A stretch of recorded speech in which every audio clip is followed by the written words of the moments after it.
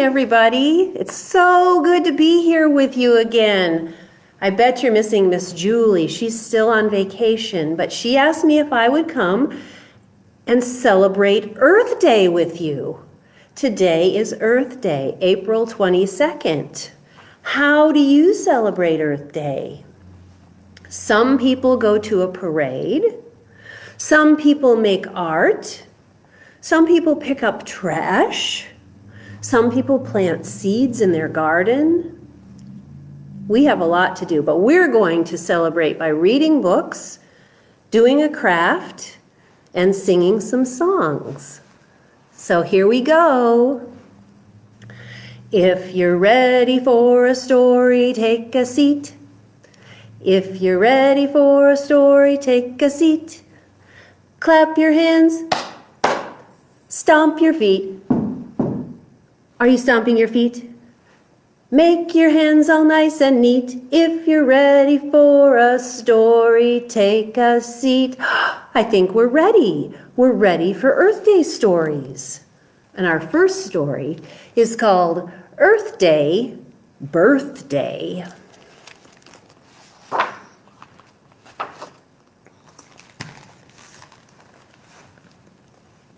Deep within the jungle green, the biggest lion ever seen stood before his friends and said, "Happy Earth Day!"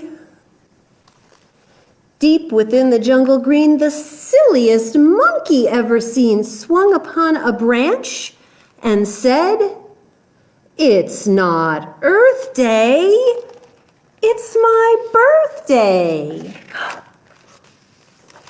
The elephant shook her wrinkled head and stomped her foot like a bag of lead. She turned to Monkey and loudly said, "It's Earth Day, not your birthday. Let's plant a row of tiny trees, plow a garden for beans and peas, grab a shovel, get a hoe. Hurry up, it's time to go." Deep within the jungle green, there's that silly monkey, the silliest monkey you've ever seen, twirled his tail and proudly said, "It's not Earth Day, it's my birthday." The lumpy, bumpy crocodile watched the monkey for a while. He answered with a toothy smile, "It's Earth Day, not your birthday." Let's pick up papers off the ground. There's lots of litter. Look around. Collect the garbage that you see and put it in a bag for me.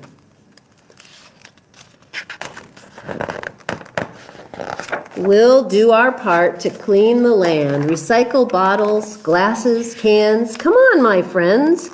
I'll lead the way. Let's recycle every day.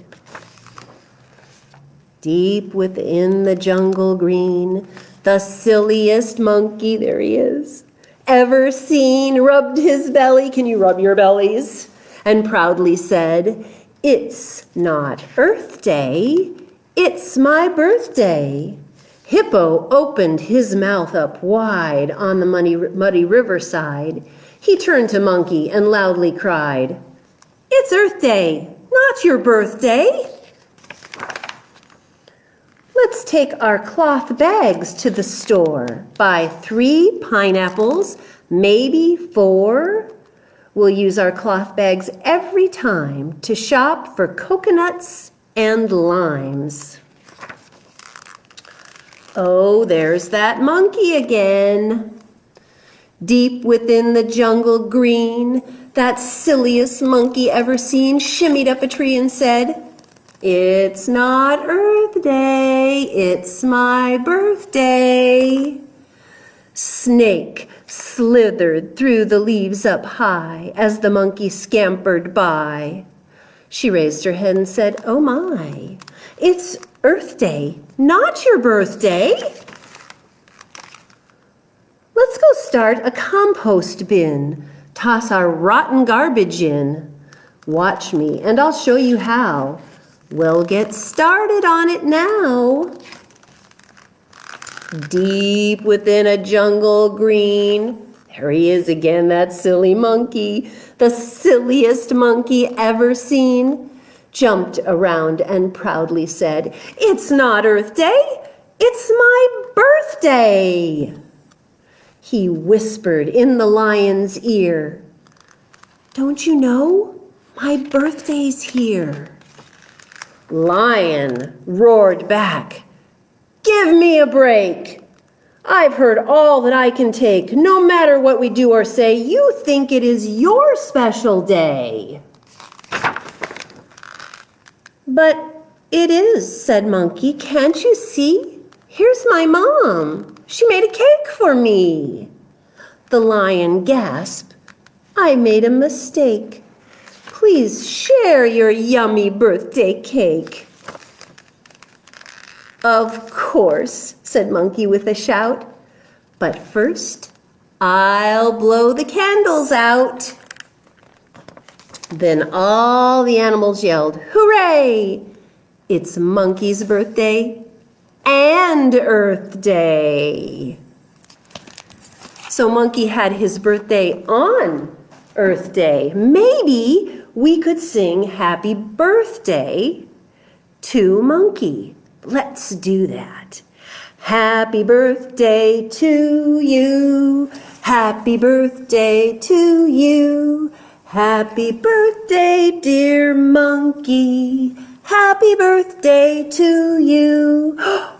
How about happy birthday to the earth? Can we sing that too? Let's try it. Happy birthday, dear earth. Happy birthday, dear earth. Happy birthday, dear earth. Happy birthday to you. We did it!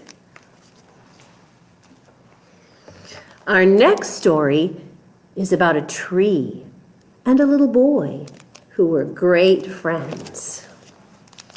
It's called The Giving Tree by Shel Silverstein. Once there was a tree, and she loved a little boy.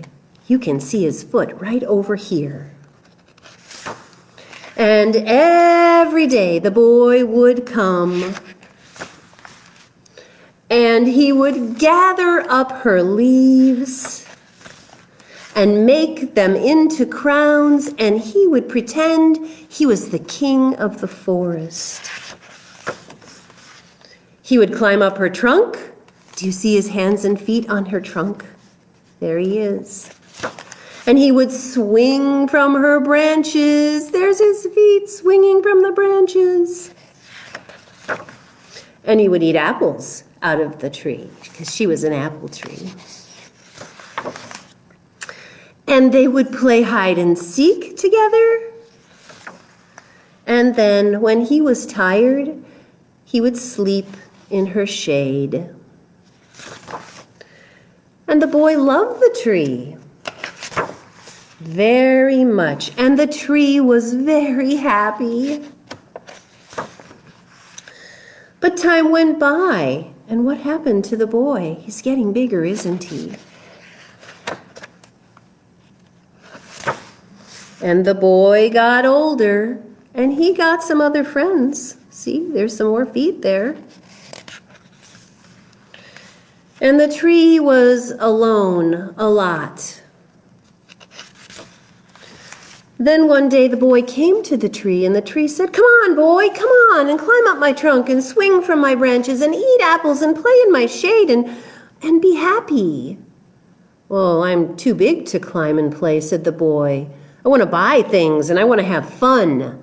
I want some money. Can you give me some money?"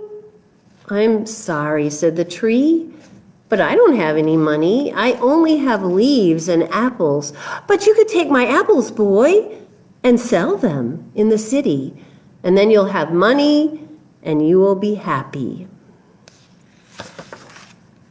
And so the boy climbed up the tree, and he gathered up her apples, and he carried them away, and the tree was happy. But the boy stayed away for a long time. And the tree was sad. And then one day the boy came back. And the tree just shook with joy. And she said, "Come on, boy, climb up my trunk and swing from my branches and be happy."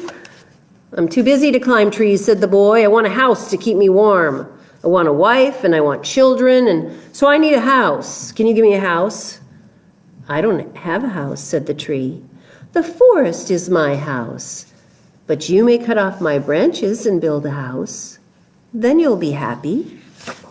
And so the boy cut off all her branches and carried them away to build his house. And the tree was happy. But the boy, he stayed away for a very long time, and when he came back, that tree was so happy she could hardly talk. She said, "Come on, boy, come and play." "Well, now I'm too old and too sad to play," said the boy. "I want a boat that will take me far away from here. Can you give me a boat?" "Well, you could cut down my trunk and make a boat," said the tree, "and then you can sail away and be happy." And so the boy cut down her trunk and made a boat and sailed away. And the tree was happy, but not really. And after a long time, the boy came back again. "I am sorry, boy," said the tree, "but I don't have anything left to give you. My apples are gone. My teeth are too weak for apples," said the boy. "My branches are gone," said the tree. "You can't swing on them." "I'm too old to swing on branches," said the boy. "My trunk is gone," said the tree. "You cannot climb." I'm too old to climb," said the boy. "I'm sorry," sighed the tree. "I wish that I could give you something, but I have nothing left. I'm just an old stump. I'm sorry." "Well, I don't need very much right now," said the boy. "Just a quiet place to sit and rest. I'm very tired." "Well," said the tree, straightening herself up as much as she could. "Well, an old stump is good for sitting and resting. Come on, boy, sit down. Sit down and rest." And the boy did. And the tree was happy. And I think the boy was happy too. We should take care of our trees, shouldn't we? So that we have lots of them. One of the things we talked about that we could do on Earth Day is plant a seed. So if you get your fingers ready, hold your seeds in their hand. We're going to get some seeds. We're going to put them in the ground right here. Seeds are buried deep, deep, deep in the sun. They sleep, sleep, sleep. Yellow sun is bright, bright, bright. Raindrops falling, light, light, light. Gentle breezes blow, blow, blow. Seed, little seed, grow, grow, grow. That was pretty good. Should we do it one more time? Get your seeds ready in your hand. You're holding them. We're going to plant them. Remember, that's how we start. Seeds are buried deep, deep, deep. In the sun they sleep, sleep, sleep. Yellow sun is bright, bright, bright. Raindrops falling, light, light, light. Gentle breezes blow, blow, blow. Seed, little seed, grow, grow, grow. So planting seeds is another thing we can do for Earth Day. In the spring, we start to see lots of garbage laying around, and we can pick up garbage. I have a story about a man who is a garbage man, and he really loves his job. His name is Mr. Gilly, and he works in Trashy Town. You might have to help me with this one. Mr. Gilly is a trash man. In the morning, Mr. Gilly puts on his big, heavy gloves. He climbs into his big trash truck. He turns the key. Brrrr. He drives his empty truck down the street. He's looking for trash. Stop! Oh, there are trash cans by the school. Mr. Gilly empties the cans into the truck. Dump it in, smash it down, drive around the trashy town. Is his trash truck full yet? What do you think? Is it full yet? Not yet. No, Mr. Gilly keeps on driving. Stop! There are trash cans in the park. Mr. Gilly empties the cans into the truck. Dump it in, smash it down, drive around the trashy town. Is his trash truck full yet? No. Mr. Gilly drives on. Stop! There are trash cans behind the pizza parlor. Mr. Gilly empties the cans into the truck. Dump it in, smash it down, drive around the trashy town. Is the trash truck full yet? No. Mr. Gilly drives on. He finds more trash. Stop! There are trash cans next to the doctor's office, and there's trash all over the ground there, too. Mr. Gilly empties the cans into the truck and picks up all the trash. Dump it in, smash it down, drive around the trashy town. Is the trash truck full yet?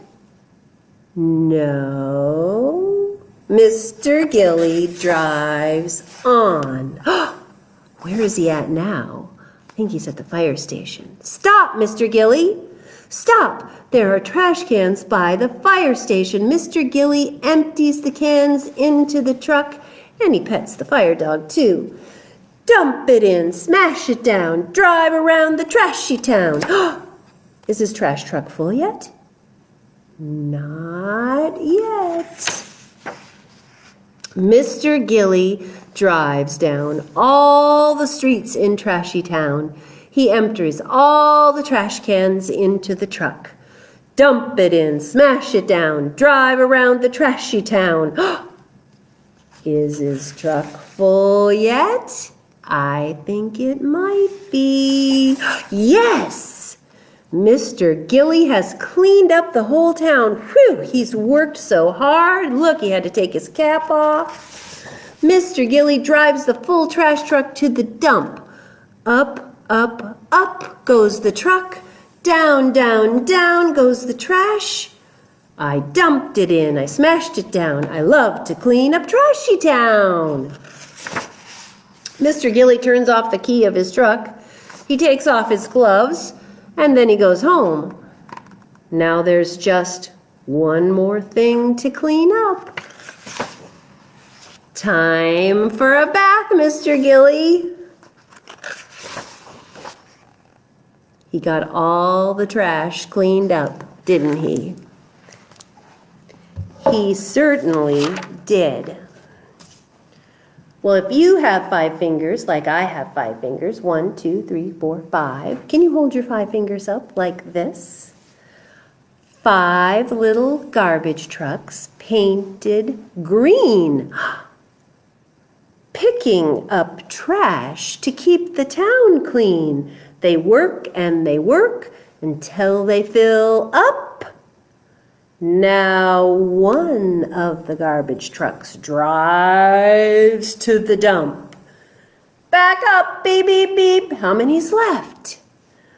4 little garbage trucks painted green, picking up trash to keep the town clean. They work and they work until they fill up. Now one of those garbage trucks drives to the dump. Back up, beep, beep, beep. Oh, how many are left? There's 3 left. 3 little garbage trucks painted green, picking up trash to keep the town clean. They work and they work until they fill up. Now one of those garbage trucks drives to the dump. Back up, beep, beep, beep, beep, beep. How many's left? 2. 2 little garbage trucks painted green, picking up trash to keep the town clean. They work and they work until they fill up. Now one of the garbage trucks drives to the dump. Back up, beep, beep, beep, beep, beep, beep. How many's left? I think there's 1 left. 1 little garbage truck, painted green, picking up trash to keep the town clean. They work and they work until he fills up. Now he drives over to the dump and he backs up, beep, beep, beep, beep, beep, and he dumps. That was fun, wasn't it? So we've talked about lots of things you can do for Earth Day. You can plant things. You can pick up trash. You could have your own parade at home today. Or if you're bored, you can do a craft. Miss Carol has a very cool craft for us today. You start with a circle, a plain white circle. Cut out a plain white circle out of paper like this.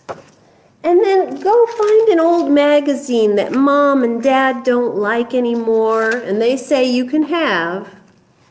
And get your scissors. Get your scissors and either cut or tear out some pictures that you like and glue them on your circle so that it looks like an earth. Look how you can do that. Now, if you don't have these things at home, you can stop by the library and Miss Carol has them all laid out and you can pick them up to do. She also has a coloring picture of the Lorax, which is a very fun story. And she has a little sheet that tells you what books we read and some things about Earth Day and things you can do for Earth Day. It's been really fun being here with you again, and I hope pretty soon this summer we can do Story Hour outside together. I'll see you then, okay? Bye.